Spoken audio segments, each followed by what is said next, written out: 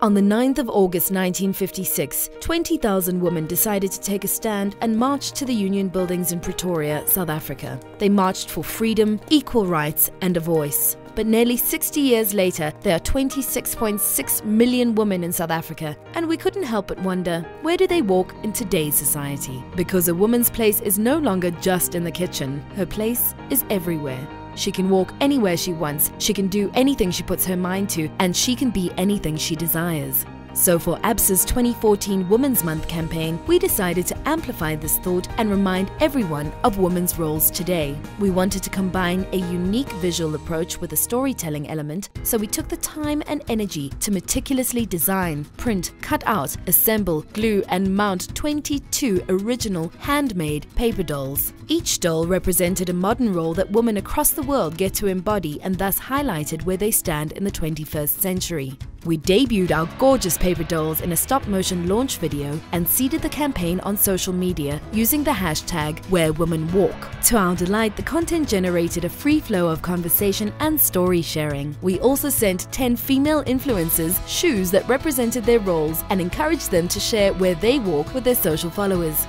Women from across the world joined the Where Women Walk movement.